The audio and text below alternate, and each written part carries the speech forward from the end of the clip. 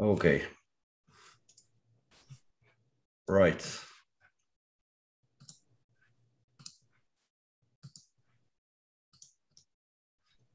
Yes, and we're live, Dave.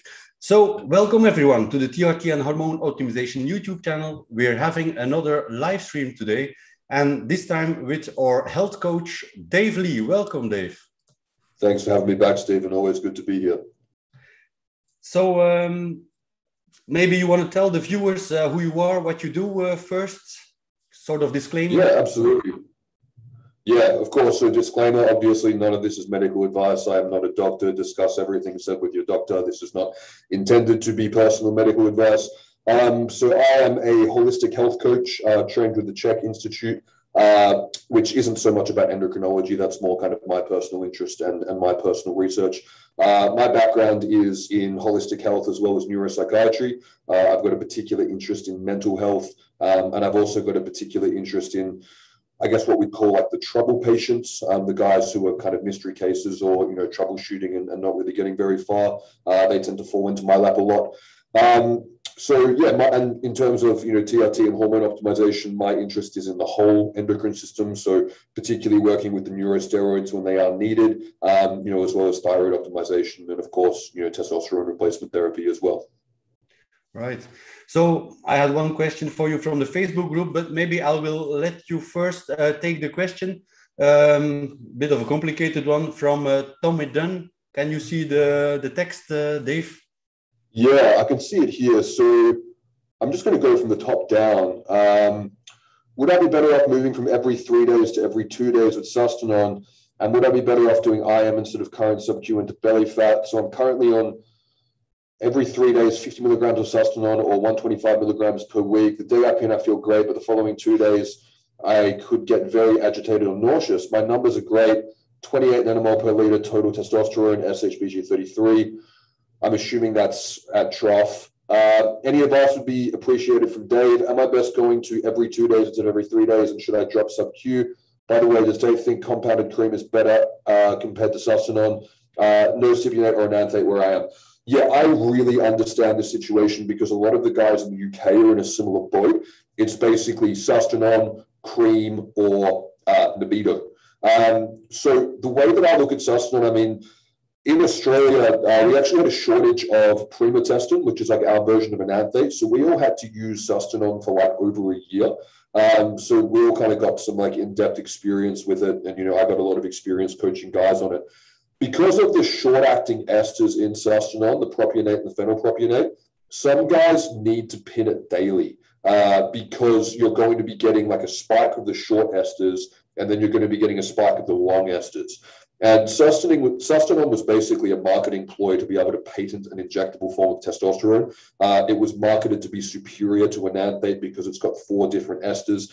I mean, it's just fucking stupid. It's something that is hit or miss with a lot of people. For a lot of the guys in Australia, they just followed their regular enanthate or cypionate protocol. So if they were doing twice a week, 3 times a week, they just stuck to that. But some guys did get a bit of a roller coaster effect. So in terms of what I saw with Sustanon, like because of those long-acting esters, sometimes it just needs a bit more time to settle in. But for me personally, I needed to pin Sustanon daily to feel good on it. And I honestly think, particularly if Sustanon is coming in ampules and they're a pain to deal with for daily injections, I'd just go for cream, to be honest. I think you're going to get less messing around with the cream, particularly if you can get like a good compounded 20% cream. I would go for that over Sustanon personally, as I think that's just a better option. But I don't think, like, Sustanon is just, if those ampules are just, have you used the ampules before? They're a nightmare.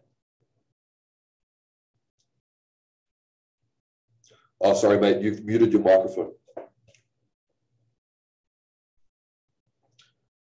Stephen, you're on mute. You've got your microphone muted. Oh, sorry, Dave. Yeah, right. So yeah, I shortly 3 years ago used Sustanon because that was also the only thing we have in Belgium here next to the cream that I've been using since. And yeah, that was really annoying because yeah, you have to break these ampules, maybe fill several syringes up in advance. Not the most hygienic thing to do. So Yeah, it's very annoying. So it is recommended on the leaflet from Sustanon to inject the whole thing once every 2 or 3 weeks. But yeah, as we all know, that's not really the best thing to do to get stabilized levels. Yeah. So yeah, for this guy, I'd say either do daily pins with your Sustanon, do like a shallow intramuscular injection, or go for the cream. But if it was me and they were my only two choices, I'd go with the cream 100%. Yeah. I've been using the cream 20% compounded transcrotal ever since.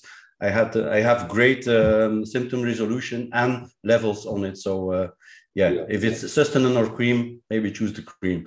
Yeah, for sure. Okay, so another question was from Moreno, who also says, Dave, lower your speaker volume, hard to hear. He asks, how to minimize anxiety when starting TRT? Ooh, that's a tricky one because anxiety is a very multifactorial issue, particularly when it's testosterone related. If you had pre-existing anxiety before going on testosterone, it may be something that you're going to need to look into kind of elsewhere in terms of, looking at stuff like mindfulness and meditation, cognitive behavioral therapy, and so on. But if we're talking about like testosterone replacement alone, and this is causing you some issues, then the stuff that I'd be looking into firstly is like magnesium glycinate. We do know that testosterone depletes magnesium at a higher rate. So the more testosterone you have, the higher your basal requirements are going to be for magnesium. So I like magnesium glycinate before bed. 400 to 500 milligrams tends to do pretty well. And then what I'd be doing as well, like if you are getting anxiety from starting TRT, assuming that you're not using HCG, which can be another culprit for triggering anxiety, it would just be about increasing your injection frequency. And for a lot of guys, when you do start testosterone, it can be a little bit overstimulating. It can activate the central nervous system a little bit more than they used to. So a lot of the times you just need to ride it out. And depending on, we can all experience different things that we call anxiety. But what I would be encouraging this person to do is more cardiovascular exercise as well. Exercise the body, move more, can often really help to tire the body out, particularly to prepare you for sleep. And just let the body adjust. It is a big adjustment to go from hypergonadal to optimal testosterone levels. And I think going for, more frequent administration, using supportive supplements can be really helpful as well. And my favorite supplement for reducing anxiety and stress in general is called PM Primer by Supplement Needs. It's a very high dose blend of phosphatidylserine, which reduces cortisol with L-theanine, and you take it before bed. And that can be very, very helpful. And that's been very helpful for a lot of my guys. Mm-hmm.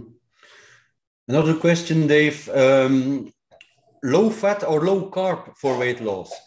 I know you can do both, of course, as long as you have a low calorie intake. But what's your preference? Me personally, I actually prefer lower fat, honestly, because I find that like the high fat, low carb approach messes with my performance too much. And for me, I find that the biggest leverage in fat loss is activity. I find that, doing more physical activity is more helpful for me. Obviously it's this calories in, calories out equation, but I find that if I go like high fat or if I try to drop my calories too much, my performance really suffers. So I actually prefer to increase activity levels. And I find that a higher carbohydrate, lower fat approach for me is better as an anti-stress approach, and it also helps me fuel performance a lot better. So that's my preference, but we're all kind of wired a bit differently in terms of what energy macronutrients work better for us in terms of like our metabolic furnace in the body. So, if you're feeling like, more like less satiated, more hungry on like a high carb, low fat diet, then maybe you want to swap over and see how you go. Some guys do incredibly well on a low carb diet. And if you do want to follow a low carb approach, I would encourage you not to go for like a super strict keto approach because deep ketosis long-term is very stressful on the body. You want to go for a bit more protein, cycle in and out, and also use carbohydrates strategically around workouts. Mark Sisson's Primal Blueprint is a pretty good blueprint to follow for like a lower carbohydrate approach. But yeah, it's going to really depend on the individual. But for me personally, I prefer to optimize thyroid function and then go for a higher carb diet to fuel performance and get more exercise in. Like adding in daily cardio is such an overlooked approach for a lot of guys. and, you know, getting extra steps in or just chucking in a few extra cardio sessions a week can make a huge difference in weight loss. Agree. Ali Gilbert. Hi, Ali. She says, if I inject my test prop in my face, will I get a beard like yours? I want to stay as feminine looking as Gil. So please advise. I hear facial injection helps me look younger. Yeah, absolutely. So Ali, for you personally, I would say inject your test prop and do like split your injection into each cheek, and then do like a topical testosterone cream as well. And then send me some photos after a couple of weeks, and let's see how that beard's coming along, because I reckon you'd look pretty good with a beard. Okay, another question, serious one. If 150 milligram transcrotal cream daily is too much and 100 milligrams too little, can you do 100 milligrams scrotal and 50 milligrams inner thigh to get somewhere in between? Yeah, I've seen a lot of guys doing this. Like they'll go for like a transcrotal and then like mixing it in like inner elbow or like back of the knee, inner bicep, all that kind of stuff. I mean, yeah, you can, but I think it's really going to overcomplicate a lot of things that don't need to be overcomplicated. I would be modulating the dose. And I would be wanting to have a look at the labs in terms of like what a lot of the guys do who do cream when you're troubleshooting. I think if you're just dialing in a cream dose and everything's going pretty well, you can either measure peak or trough depending on what your provider wants to do, and you can dial it in that way. But I think if you're troubleshooting like this, you'd be best measuring like a 6-hour peak and then like a 12-hour trough, and actually seeing where that curve is and then adjusting from there. But what I'd be doing is I'd be changing the concentration of the cream so that you could modulate the dose that way, because I think like when you start to mess with different application sites, it's going to create too many variables. I think stick to one application site. We know that transcrotal is by far superior, and then modulate your dose that way. So, you know, get a different dispenser or change the concentration so that you can change your dosage around a little bit. But I wouldn't be going for multiple cream sites. I think it's kind of like combining the cream with the injections. It's just overcomplicating where it's just not really needed. Yeah. 7 keto DHEA versus DHEA. So Sid Larry says, if 7 keto doesn't increase your hormone levels, wouldn't be better to take 7 keto DHEA instead of regular? Explain the pros and cons of both and which one you recommend. Yeah, sure. So 7 keto DHEA is garbage. You'll find that 7 keto DHEA is very heavily marketed in countries where it's illegal to sell DHEA over the counter because it's scheduled, so that it allows them to actually sell a supplement that they can market and just sell online or whatever without a prescription. So 7 keto DHEA is a metabolite of DHEA that doesn't have any hormonal activity, and it hasn't really been shown to be very effective for doing much of anything. What it arguably does is it does increase the metabolic rate of the body slightly, so people market it for fat loss. But where it really gets misconstrued is people say, well, you can get the benefits of DHEA without the side effects of DHEA. And it doesn't work like that. That's like saying like you can use Clomid to get the benefits of testosterone without the side effects of testosterone. It doesn't work. So 7 keto DHEA, it just doesn't do anything beneficial. I've had guys supplement with it. No one has ever noticed anything from DHEA, 7 keto DHEA. But at the end of the day, if you have low levels of DHEA, you need to optimize them. And if you don't have low levels of DHEA and you don't have low DHEA symptoms, I wouldn't be messing around with any of it. It's just not needed. So if you're having issues with DHEA and you do have low DHEA levels and you're wondering if 7 keto might give you like less side effects or if it might be a better option, it's not. You just need to alter your dose of your DHEA, and it's important to get blood work.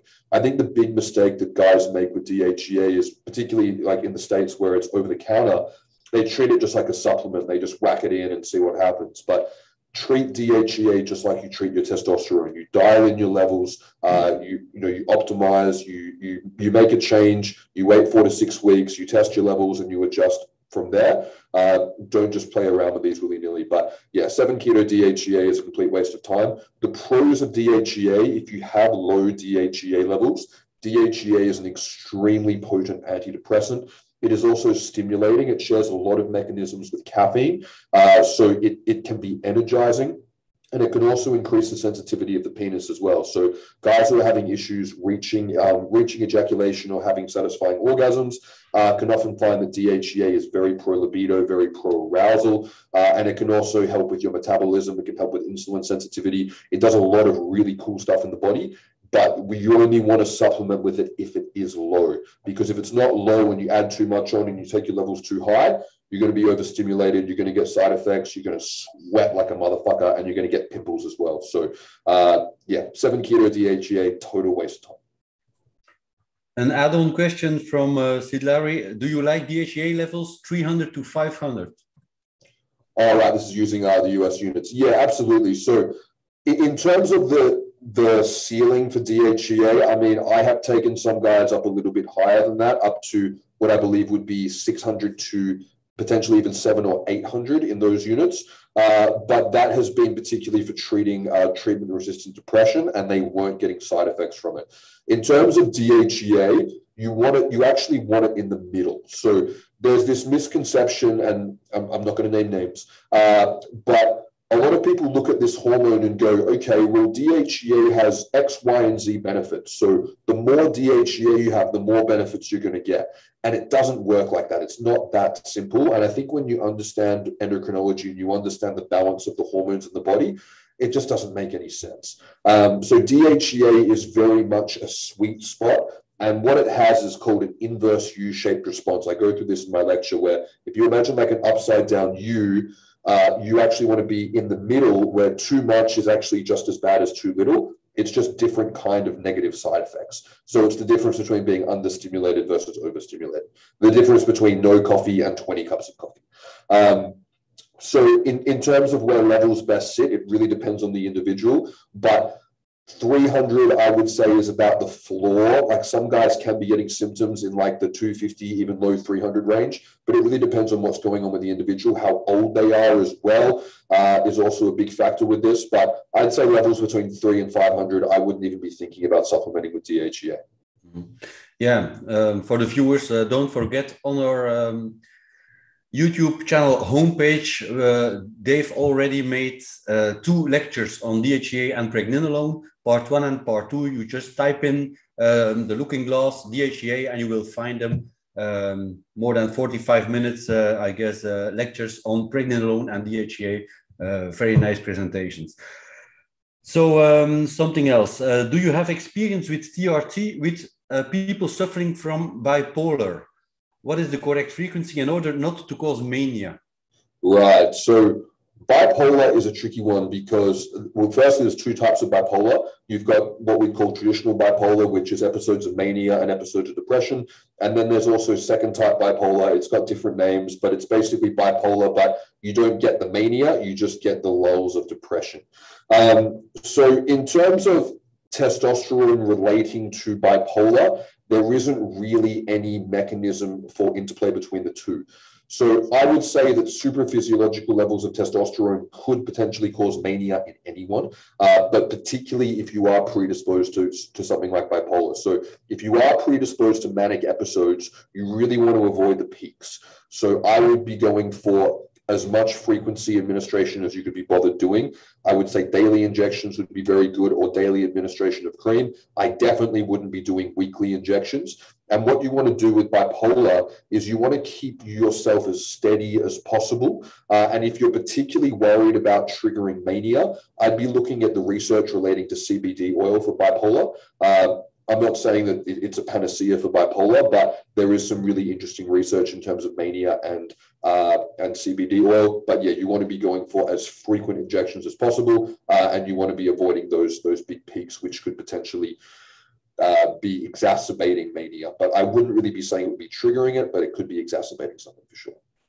Yeah, we already have a lecture from Dave as well on CBD oil on the channel's homepage. So use the search function with the looking glass, type in CBD, you will find Dave's lecture on that one. So having a look. I'm in Australia and my dad has the worst grade of liver failure. Will GHRP6 help regenerate it? You see the question from Trader. So, and I'll also just go back to the bipolar one quickly. I'd also check your pregnenolone and progesterone levels as well for bipolar. It's worth having a look at those.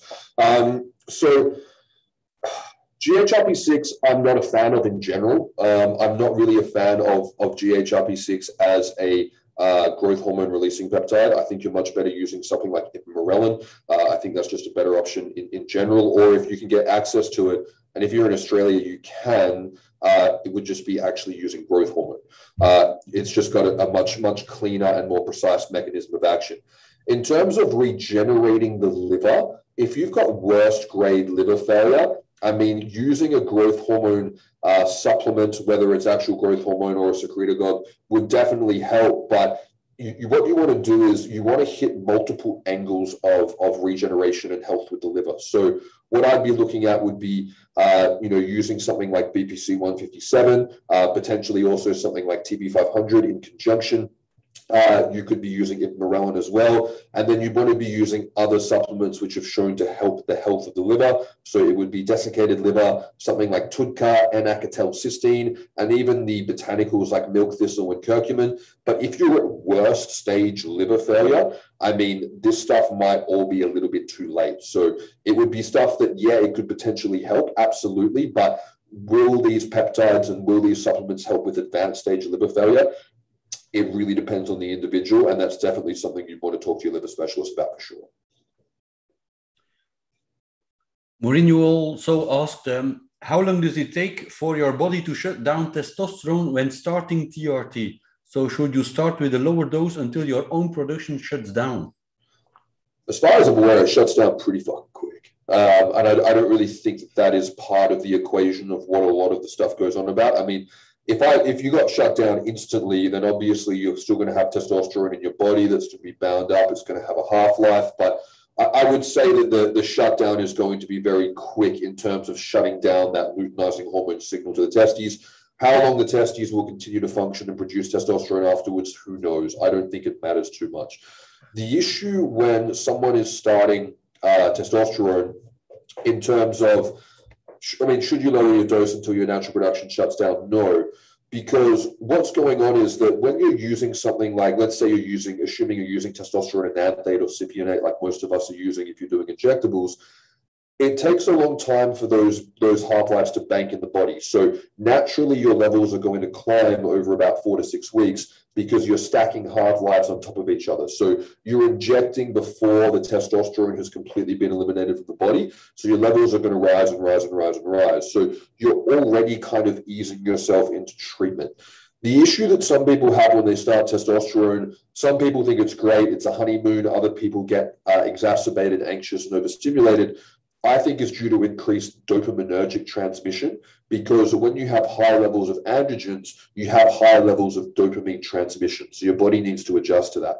Your body and your brain, before you do your first testosterone injection, don't know that big dose of testosterone is coming. And if your body has adjusted and has built itself and your neurology around having low testosterone levels, and then you start and initiate testosterone treatment, you're going to need to adjust to that. Similar to if you've never had a cup of coffee and you start drinking coffee every day, those effects are going to change over time as your body gets used to it and achieves this balance that we call homeostasis. So I think when you're starting testosterone replacement, you should just be starting on what would be considered a modest dose. Some providers would start at 100, some providers would start at 150. Depending on your binding levels of proteins, they could even be starting a bit higher than that, depending on what's going on with the individual, and then just titrating accordingly. So getting your blood work checked early is important. I check it at 4 to 6 weeks. Other providers check it at 8 to 12 weeks, but adjusting your levels. But I don't really think that the potential delayed shutdown of endogenous production, if it is a factor, would be worth considering for your starting levels of testosterone. Mm-hmm. The question I had from the Facebook group, I already saw you answered a bit, but I thought it might be interesting to have you talk about it here. Is there a kind of correlation between our famous coronavirus infection and testosterone levels? Are people with low T more prone to infection in general, maybe? And so is TRT protecting or stimulating immunity? Right. It's really hard to say because I don't think anyone's ever going to do a study on that, like particularly looking at like the beneficial or the benefits of androgen treatment for preventing coronavirus. No one is ever going to fund that study ever. It would be amazing if they did. What I have seen anecdotally is I've seen the guys who are on cycle, like guys who use super physiological levels, get absolutely wrecked by COVID. Like I've had guys mid-cycle who like couldn't get up off the floor. Just completely, literally floored by this stuff. Because when you go into super physiological territory of androgens, you can suppress some immune function, you can suppress glucocorticoid steroid activation, and that's when you can start to run into some issues. But assuming that we're talking about TRT and we're talking about the difference between like hypogonadism and then optimal male testosterone levels, I would be saying that the testosterone would be supporting and strengthening your immune function, and it would also be making the body more resilient. I think that when you have we know that when you have low testosterone levels, your body is more prone to inflammation, your immune system is weaker, you have other inflammatory issues going on. So I would be saying that using testosterone replacement should be, it's definitely not like a bulletproof vest for COVID, of course not. But I'd be saying that you'd be in a better position being on TRT than you would be if you were hypergonadal and not being on TRT, if you contracted COVID. But of course, there is going to be so many other factors that would be at play in terms of someone's outcomes. Okay, thank you, Dave. To get back to the DHEA for a moment, to check DHEA levels in serum, is it best to test for DHEA or DHEAS, or are both needed? We've never been able to run a regular DHEA panel. We've only ever been able to check DHEAS in labs that I've worked with. So when we talk about DHEA levels, we're generally talking about DHEAS in terms of when we're talking about numbers and when we're talking about doing it in general. And DHEAS is DHEA sulfate. Pregnenolone also has pregnenolone S, which is pregnenolone sulfate. So what happens is when your body creates DHEA or when you take a DHEA supplement via whatever means, your body will then convert it into a sulfated form. And this does have actually different biological functions, but you can kind of think of it like a reservoir because the DHEA sulfate has a much longer half-life. DHEA has a half-life of like 10 minutes, but DHEA sulfate has a half-life of about 10 hours. So what the body does is it converts it into the sulfated form, and then it can pull it back into the unsulfated form as needed. So it's quite a complex process. So what you want to do is when you're checking for anything in serum, you want to check for the thing that has the longest half-life because it's going to have the most stable levels. It's like checking growth hormone. Growth hormone has a ridiculously short half-life. So unless you've just administered an exogenous form, the meaning is going to be redundant. Like if you checked your regular DHEA levels at 5 points throughout the day, you're going to be all over the place. It's not going to be consistent. So you definitely want to check the sulfated form when you're doing DHEA or pregnenolone. Okay, that's clear. What dose of NPP with TRT for shoulder pain without side effects? Right. As far as I'm aware, NPP is not approved anywhere for medical use. So I'm going to assume we're talking about nandrolone decanoate here, which is approved, of course. But I prefer to go for the minimal effective dose when it comes to nandrolone, whether it's NPP or DECA. And this is just based on the studies for protection. This is basically going for the do no harm, minimal effective dose. So DECA was originally, I believe it was either in 25 or 50 milligram ampules per mil. And people were using 1 ampule every 2 to 3 weeks. So in terms of the dosing that I like to use when I initiate DECA with any of my clients for injuries, I start them on between 12.5 and 25 milligrams a week, which is very, very low compared. Like I've seen, anecdotes of guys in groups or on Reddit being like, yeah, I just whacked in a low dose of nandrolone to my TRT protocol. I'm just doing 100 milligrams a week. And that's like 2 to 4 times the dose that has been studied to be proven to be effective, but also to be proven safe. So nandrolone does have cardiovascular risks when you go into higher dose territory. And I've also seen, due to the progesterone receptor binding effects of nandrolone, that it can cause some mental side effects. Like I have seen it very, very rampantly in my clients, guys getting issues with mood, guys getting issues with libido. Guys generally find that if they use too much DECA, it kind of takes away a lot of the androgenic masculinizing effects of testosterone. So you want to be using the minimal effective dose. So because it's, I mean, I know that we do make very trace amounts of nandrolone, so it is technically bioidentical, but in the context of this dose, it's not a bioidentical hormone. So I think you're best using the minimal effective dose and then titrating up if you need to take more. So I don't have any guys who use more than 25 milligrams of nandrolone a week, whether it's the form of an MPP or Indica. Okay, very tiny amounts. So NPP has to be injected daily. So I guess if you have 25 divided by 7, so that's very little. Yeah, tiny little bit in the syringe for doing a daily injection. Some guys can get away with doing NPP every other day. But yeah, you're going to be using very, very small amounts. But NPP is also like 100 milligrams per mil, so it should be a bit easier to do the microdosing. Okay. What would be the best way to increase iron for those with gastrointestinal issues? My ferritin is at 2. Jesus, that's low. Well, it would depend on the gastrointestinal issues that you're having, but what you definitely want to avoid would be non-heme iron versions of iron, which is pretty much like most iron supplements that are sold. I like to use, for men, assuming that this is a dude, I like to use desiccated liver to increase iron because it also contains copper, which helps with iron absorption. I think a lot of the time going in with just too much iron, you have to look at the cofactors for restoring and preventing anemia. And I think using between 4 to 6 capsules of desiccated beef liver is a good start to see how you tolerate it. Particularly if you've got gastrointestinal issues, you should still be able to absorb and assimilate desiccated beef liver because it is very easy to digest. If that is not working for you, you could go with a heme iron supplement. My preferred one is called Proferrin. This is also an extremely bioavailable form of iron, but heme iron is the version that you get from eating red meat. You get it from drinking blood. It is the most bioavailable form of iron that we can supplement with, and you can buy Proferrin off Amazon.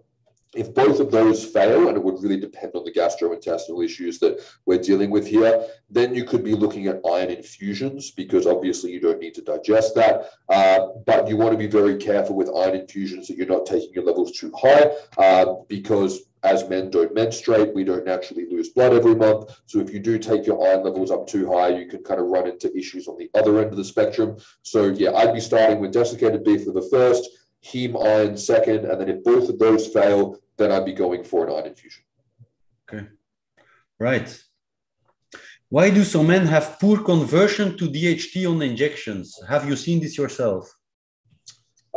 Yeah, so basically conversion to DHT is, I'll also add as well, just for the previous gentleman, my preferred desiccated beef liver is called Nutriest, Nutriest, and it's made up here in Estonia.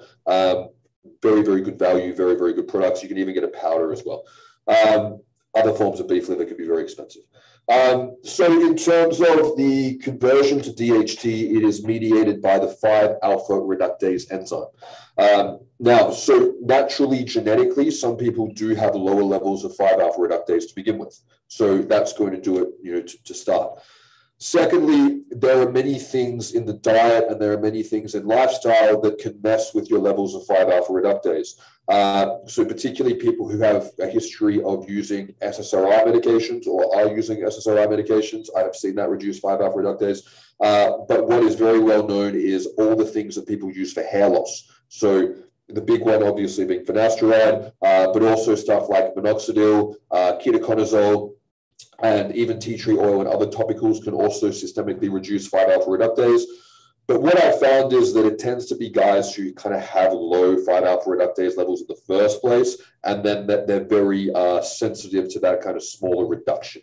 So that's what I've seen. It's either genetic or it is induced. Obviously, having a poor diet, high levels of inflammation, micronutrient imbalances and deficiencies will also cause issues with that.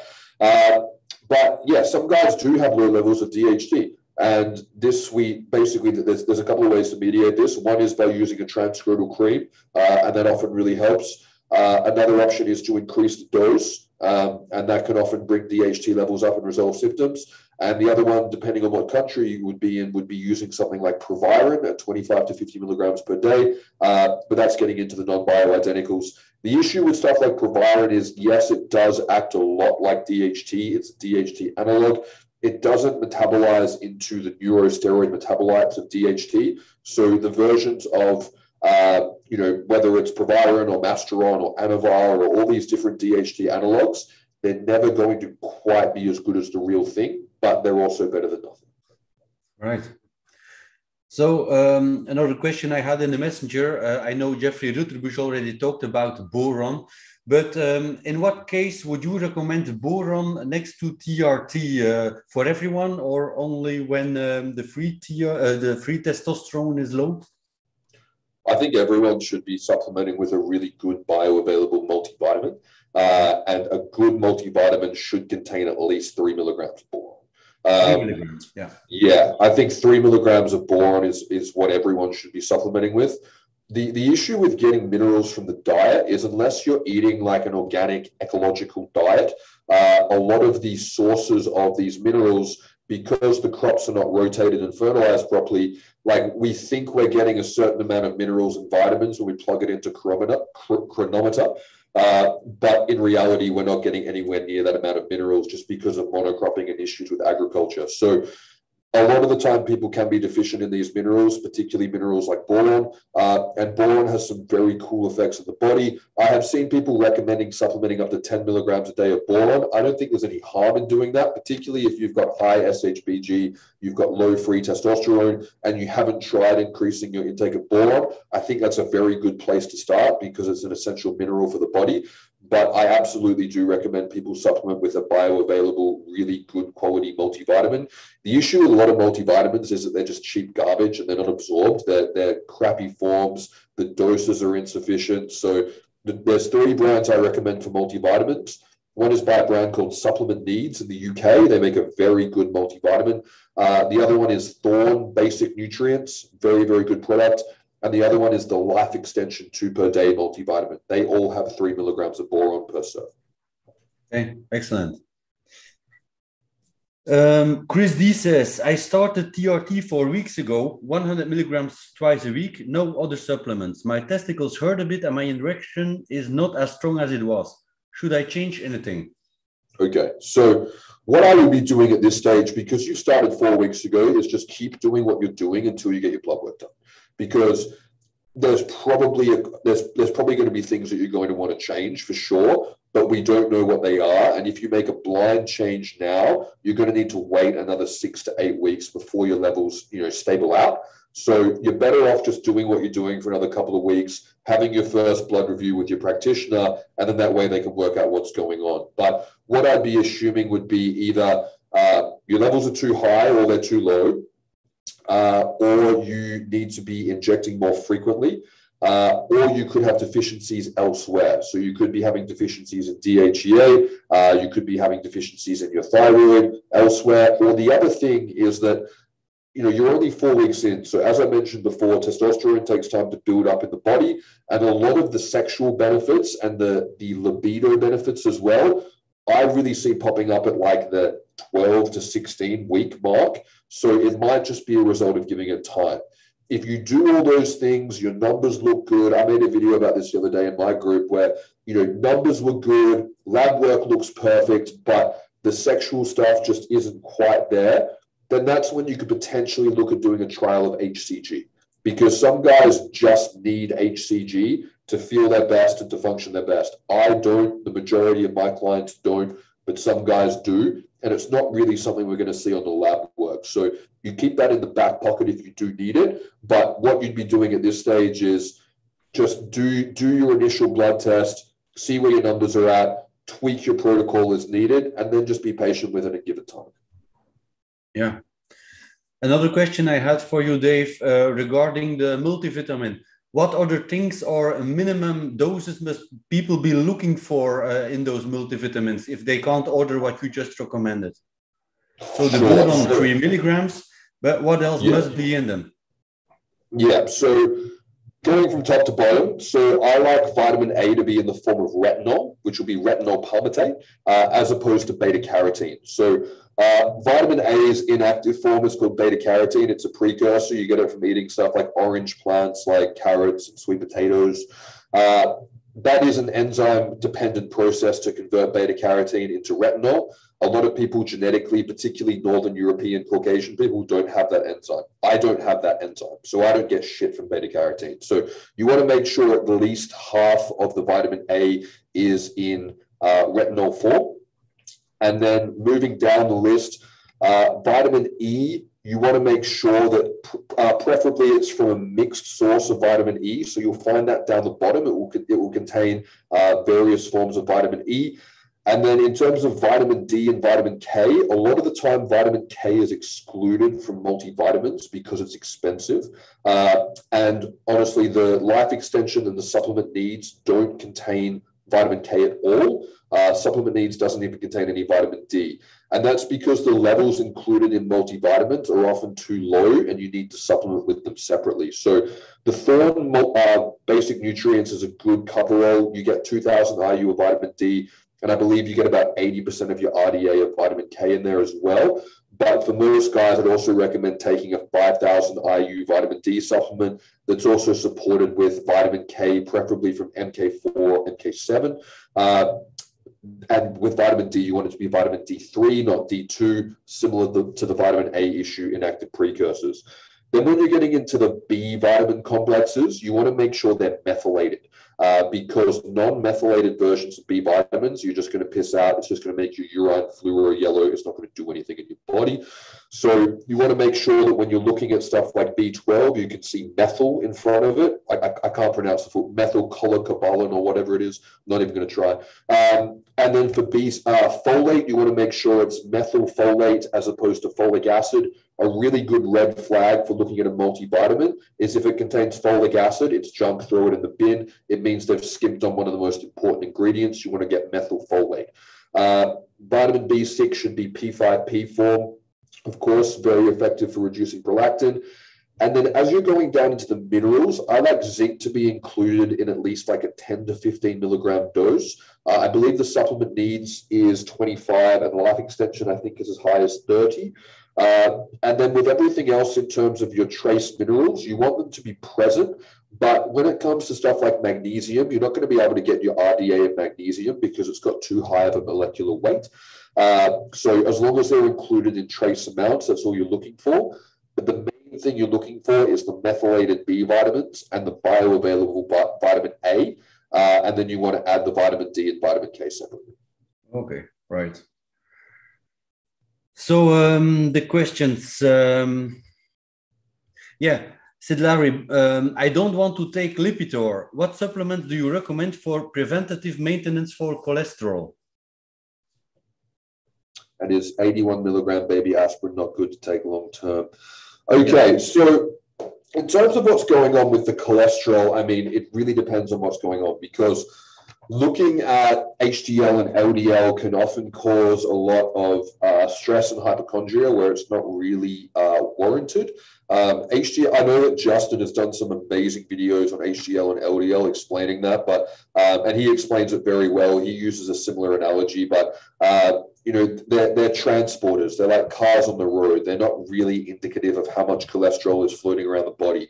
What we tend to do, not we, what traditional Western medicine does is it points the finger at cholesterol for heart disease, whereas what cholesterol is it's band-aiding up the issues in the arteries. So what we need to be looking at is why is the body sending out so many band-aids and why are band-aids building up and clogging the arteries? The body is doing it for a reason. These are all demand-driven processes. So what you want to look at is look at triglycerides. That for me is a really good measure of inflammation, triglycerides and C-reactive protein. If they're both low, I really wouldn't give it too much concern. If you are worried about cholesterol, my preferred cholesterol supplement is again from Supplement Needs. It's called CV, and it's got like a blend of like red yeast rice extract, curcumin, a few other things in there that work very well in synergy. But you definitely, I'm not a fan of Lipitor. So, but that's again something you want to discuss with your doctor.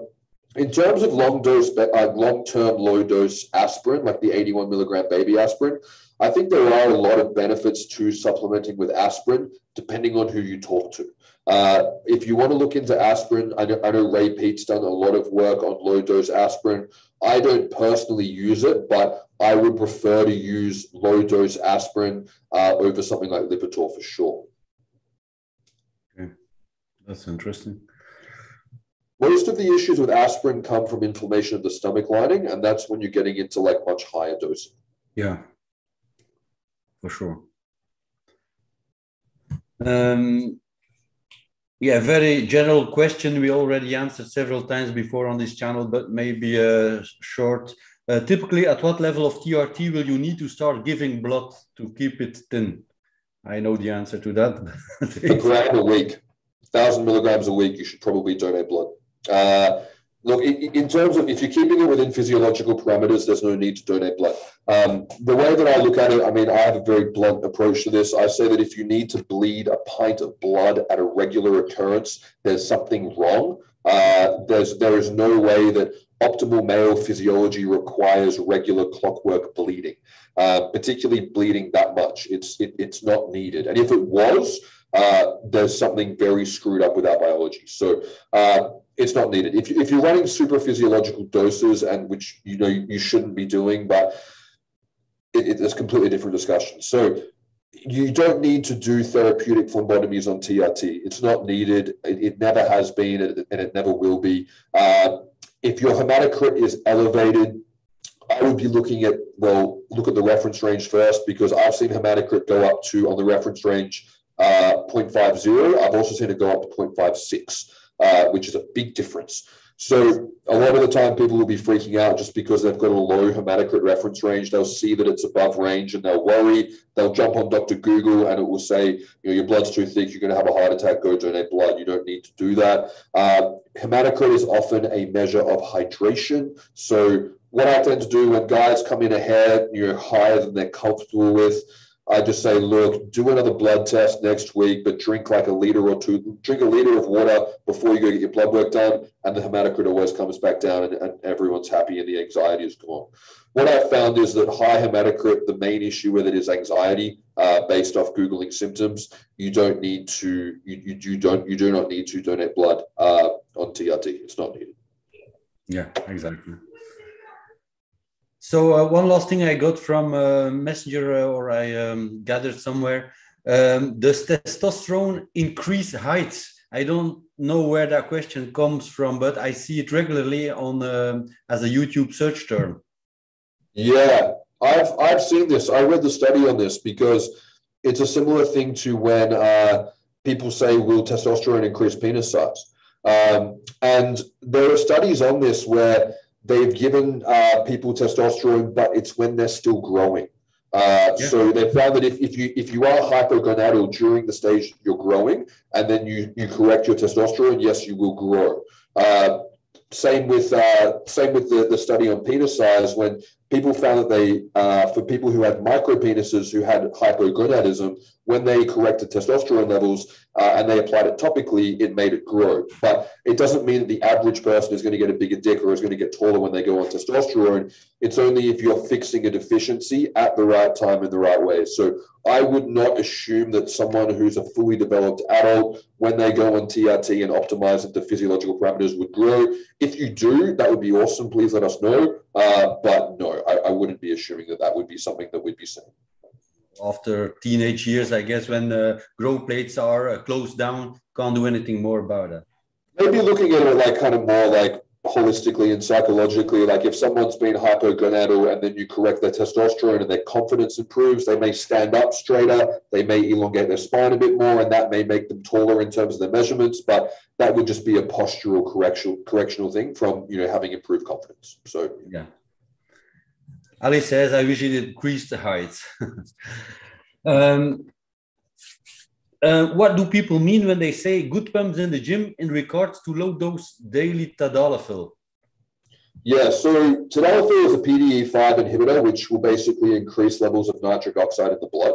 And this does happen systemically. So when you have more nitric oxide in the blood, you will get, you tend to get more vascular. You can tend to get more pumps in the muscles.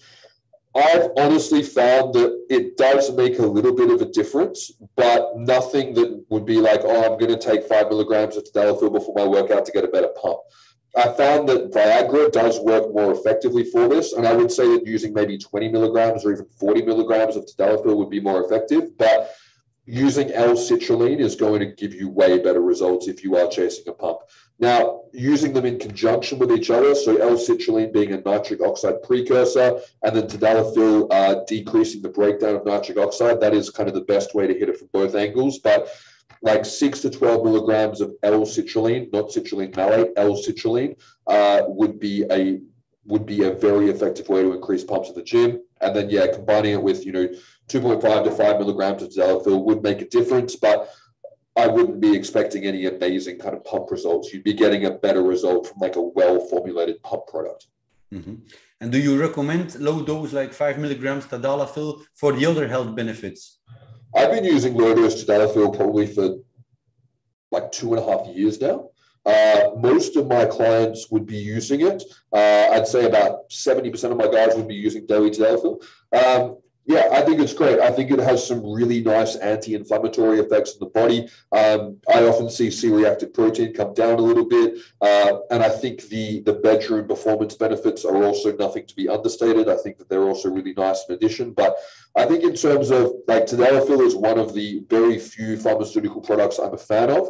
And I think it is a health promoting agent in men. And yeah, I think if you want to add something extra to TRT, I don't think anyone needs, well, some guys need it for sexual performance, but in general, you don't need to take 5 milligrams of tadalafil a day. But if you want to take something extra to, improve your performance, improve your health in that realm of pharmaceuticals, I think 5 milligrams of tadalafil is a great option. Yeah. Okay. Yeah, I've been using it for, I guess 2 to 3 years as well. Yeah. For all these several health options, as Gil recommended before on the channel. So we're reaching the 1 hour mark. So let's wrap things up. Maybe one more question there. Do people with low SHBG respond better to fast-acting forms of tests like propionate or scrotal creams in your experience, Dave? I haven't found that to be a factor, to be honest. I found that the SHBG can often be a little bit of a red herring for a lot of people. I've seen a lot of people get really caught up with their SHBG. And the way that I look at it, and this is what I see happen a lot in terms of people self-diagnosing and self-medicating, is they'll run a very limited blood panel, they'll feel like crap, and then they'll find the one marker that's off in that panel and point the finger at that. Whereas in reality, there's a whole bunch of other markers that these people haven't checked, which are more likely going to be causing the issue. And SHBG is a really easy one to get fixated on because it affects your free testosterone. And that's obviously very important psychologically to a lot of people in terms of self-diagnosing. The thing is that SHBG impacts the half-life of free testosterone and testosterone in the body, but it doesn't impact the speed in which the ester is cleaved, so that the testosterone is cleaved from the ester. So I found that the only thing that I look at SHBG for in terms of the binding proteins, both SHBG and albumin, is how much total testosterone you need to optimize free testosterone. I have seen guys with low SHBG do great with infrequent injections. I've seen guys with high SHBG who need to do daily injections to feel good. I found that a lot of the time SHBG is definitely a factor in this, and it's definitely correlated, and it definitely makes a difference. But I've also found that sometimes it can be unrelated. So I think when we're looking at SHBG, we should be looking at it to primarily determine how much testosterone we're going to need to get a good free testosterone level to optimize symptom resolution. But in terms of using stuff like propionate, scrotal cream, enanthate, cypionate, sustanon, it's going to come down to your individual experience. And we can't really determine what is how quickly you're going to be cleaving the ester off the testosterone, how quickly you're going to be metabolizing it. There are so many factors that we just can't look at on blood work. and that's going to come down to the individual. I mean, my SHBG is like 40, and I definitely do better with more frequent injections. Okay, Dave, thank you so much for this talk. It was very interesting. Thank you, viewers, for watching, giving this video a thumbs up. And before we end, Dave, how can people reach you if they would want to? Yeah, absolutely. So my website is advancedfundamentalhealth.com. You can book in with me through that website. And I've also got a contact form on there, which goes straight to my email. However, if you would like to email me directly, if you want to send attachments, it's dave@advancedfundamentalhealth.com. Otherwise, you can just tag me in comments in the TRT and Hormone Optimization group, and I can help you out through that. Great. Thank you so much, Dave. I will put your links, your referrals in the description of this video. No worries. All right, then. Thank you, Stephen. So I wish everyone